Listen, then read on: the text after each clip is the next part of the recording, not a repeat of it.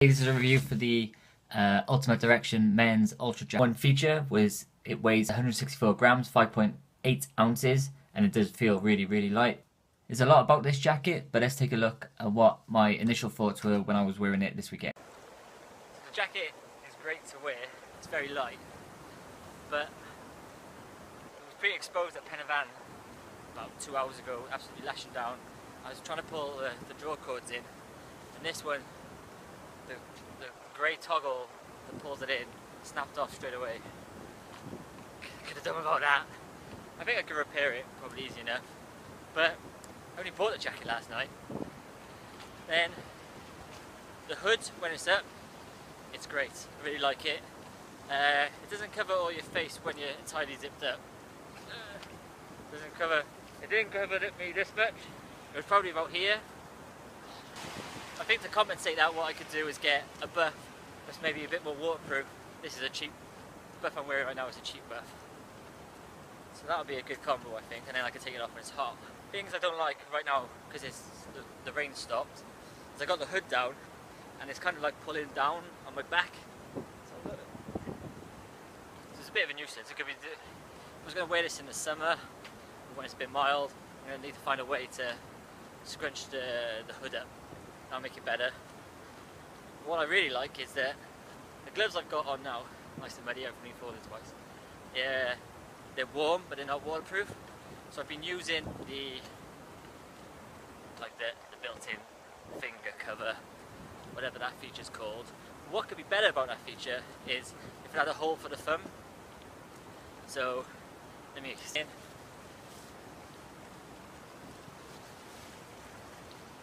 When I run, I've got my fingers out, but I run with my thumb inside, and I think it would be better if my thumb was sticking out here. Then I could wrap it up and it'd be good.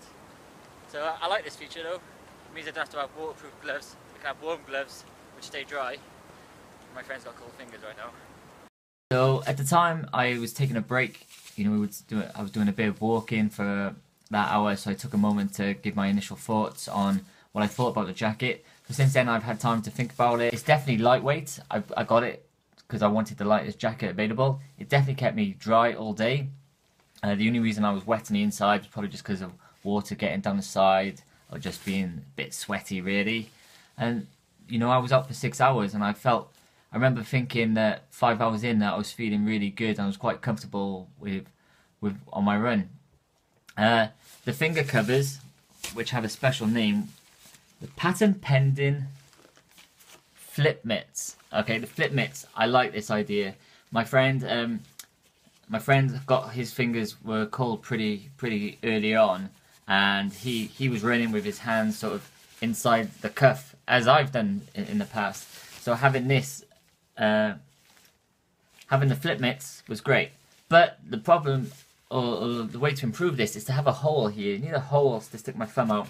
So this is an actual glove I was wearing, and yeah, I think I've said in the video pretty much, you know, I would have had my thumb out. I could have run with my thumb in there. There was a hole here just to put it through.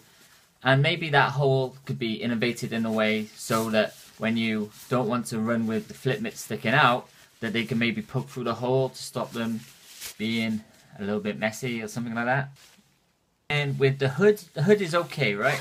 So, well, Ultimate Direction, when they were selling, is that it's got like a vent, so that hello, so the air goes in and it comes out. Oh, the little air out the back, so you get an airflow flowing over your head. So I had a woolly hat on, and so I couldn't feel the air flowing over my head, man. But certainly the hood kept me dry. What is not so good about the hood is that it's not covering my face. The rain was coming down pretty hard at the top of the Brecon Beacons, and I wanted to be like this. I wanted to be enclosed, and so I started pulling all of these things, and this just broke. So this broke pretty much straight away. It was within like the first hour that this just snapped off, probably because I was pulling the wrong part. So good to take a look. They actually have like little pulleys. Where is it?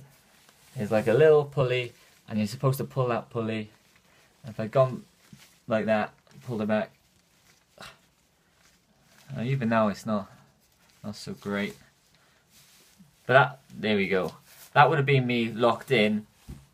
So that's as good as my face is going to get covered. This would have been absolutely fine. The only problem is that this buff is a cheap one, and the front got all wet, and then every time I was breathing, I felt like I was being waterboarded. I thought it was Chinese water torture. Then when the hood is down, I had an ultra jacket on, and it got caught, or it started sliding down it, and it became a bit of a nuisance really. If I'm going to wear this in summer, I'm going to want some way to have this all rolled up and scrunched up. You know, because I'm just not going to wear the hood up, but I might want to wear the jacket. The jacket's really lightweight and it's good to have out. The colours all look good. I'm all nice and matching. I'm Mr. Ultimate Directioner right now. Whenever we stopped, I wanted to check my phone. I was checking where we are and checking the map, which sometimes I save on my phone. I get my phone out, do whatever I was going to do, put it back, and I've got to do up one zip, the second zip, and then I kept running, forgetting that I'd had my jacket open, and I'd have to stop again. Right, so that was a nuisance. I must have done that 4 or 5 times, and maybe I'll get used to it. Maybe what I should just do is just stick to having the phone in my pocket. But it was raining, and I didn't want to expose. I wanted it inside because I didn't have a waterproof bag for it. The other bad point, which is it's kind of a minor thing, but it's because I'm in the UK. I didn't realise that men in the UK, we have our jackets. The zips go on the other side. The slider should be on this side in the UK. So I'm not sure if there's some fix I can do where I can break off this slider and change it to the other side track. If you've got a hack for that, I'd like to know. I'm going to see if I can improve. Maybe I'll ask Ultimate Direction if there's something that can be done about repairing this. Maybe I could just do it myself. It looks like it's just going to be a bit of sewing, but I haven't got the pull out feature. Maybe I can find a quick hack for that.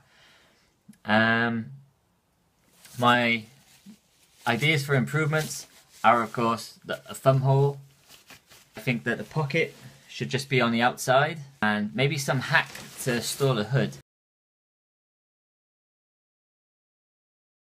This here, maybe there's some way whereby Ultimate Direction could innovate this to go into the coat hook, and it could catch on just to hold it in position. No, I think that could work. Maybe if they had the coat hook on the outside, I'm not sure, but definitely having the hood bouncing around and being flappy. It looks like it'll go flat against my back. It'll certainly compress it nice, but I just don't want the hood bouncing around. Tips: when you're soaking wet and you hang up your jacket to dry, you need to raise the cuffs up, because if they're hanging down, they're going to gather water in it. What I didn't know is that it has a draw cord on the waist. And thirdly is that you're going to want to make sure that you're familiar with how to pull these tight.